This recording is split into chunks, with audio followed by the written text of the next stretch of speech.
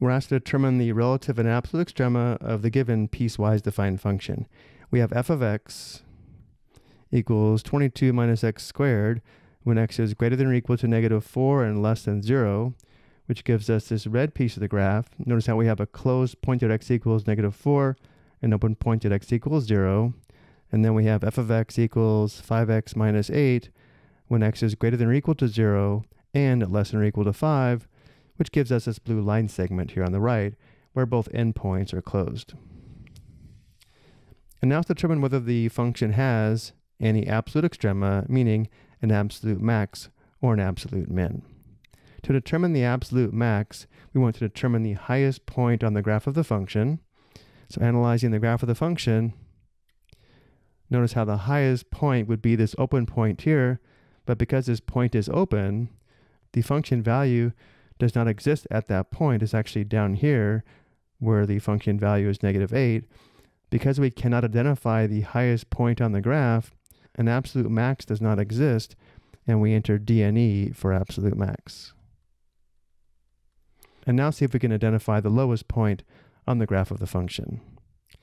The point 0, -8, this closed point here, is the lowest point on the graph of the entire function, and therefore the y value or function value of -8 is the absolute minimum. -8 is the absolute minimum because -8 is less than or equal to all the other function values given by f of x. And now let's determine whether we have any relative extrema. F of x has a relative or local maximum of f of c at x equals c if f of c is greater than or equal to f of x for all x in some open interval containing x equals c. So because x equals c must be in some open interval, we must be able to approach x equals c from the left and right in order for f of c to be a relative or local maximum. So for example, looking at the graph, the endpoint of 5, 17 is a high point on the graph of the function. However, we cannot approach this point from the right because it's an endpoint, and therefore this does not meet the definition for a relative maximum. The function does not have any relative maximums, and therefore we enter DNE for does not exist. So the relative maximums would be the high points where we can approach the high point from the left and the right, meaning x equals c is in some open interval. And then f of x has a relative or local minimum of f of c at x equals c if f of c is less than or equal to f of x, again for all x in some open interval containing x equals c.